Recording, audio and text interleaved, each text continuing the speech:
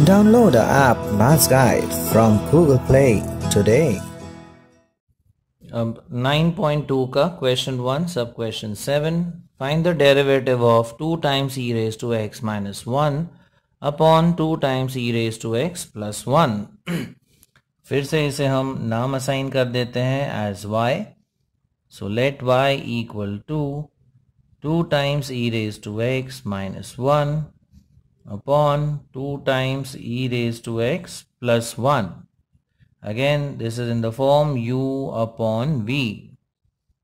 So, differentiating with respect to x, we get dy upon dx is equal to, we start with v, तो पहले आएगा 2 times e raised to x plus 1 into derivative of u, यानी derivative of 2 times e raised to x minus 1 minus, अब reverse, पहले आएगा u, that is 2 times e raised to x minus 1 into derivative of v, यानी 2 times e raised to x plus 1 divided by v square, मतलब 2 times e raised to x plus 1 the whole square.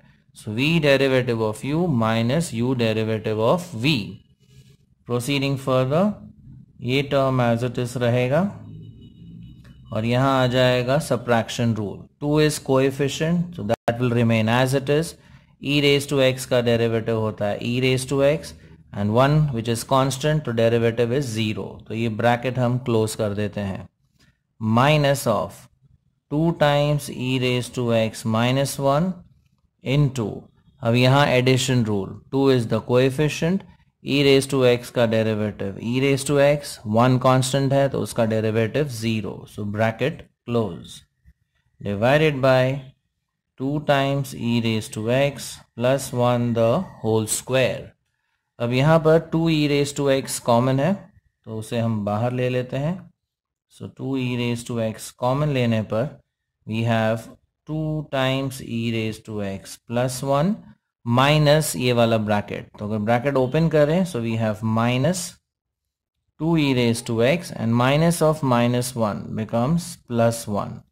The whole thing divided by 2 e raised to x plus 1 the whole square. अभी 2 e raised to x minus 2 e raised to x ये cancel हो जाता है. So we have 2 e raised to x into, now 1 plus 1, that becomes 2 divided by 2 times e raised to x plus 1 the whole square. Now 2 2s becomes 4.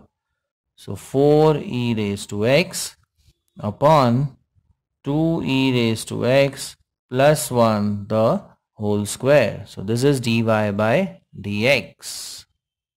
अब सब question number 8 देखते हैं. 9.2 question 1 सब question 8. फिर से हमें dy by dx ढूंढना है इस फंक्शन का. So let y equals x plus 1 into x minus 1 divided by e raise to x plus 1. Now before we take the derivative, ये दो ब्रैकेट्स को हम कंबाइन कर सकते हैं.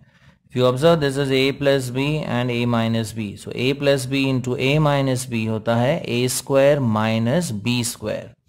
और उसके बाद हम इसका डेरिवेटिव लेंगे तो ये हम लिख सकते हैं as x square minus 1 square. 1 square is 1. तो ये हो गया x square minus 1 divided by e raised to x plus 1. अब ये आ गया u और ये आ गया v. So this is in the u by v form. So differentiating with respect to x, we have dy by dx is equal to, starting with v, तो पहला आएगा e raised to x plus 1 into derivative of x square minus 1, फिर आएगा minus x square minus 1 into derivative of e raised to x plus 1 divided by v square, यानी e raised to x plus 1 the whole square. Proceeding further, we get e raised to x plus 1. यहाँ आएगा subtraction rule, so x square का derivative 2x, 1 which is constant, derivative is 0. So minus x square minus 1, यहाँ आ जाएगा addition rule, e raised to x का derivative e raised to x, 1 that is constant का derivative 0, bracket close, divided by e raised to x plus 1 the whole square. So finally इसे हम लिख सकते हैं as 2x into e raised to x plus 1 minus e raised to x into x square minus 1 divided by e raised to x plus 1 the whole square. So this is dy by dx. Like it, share it, and subscribe to our channel for more such interesting videos. Thank you.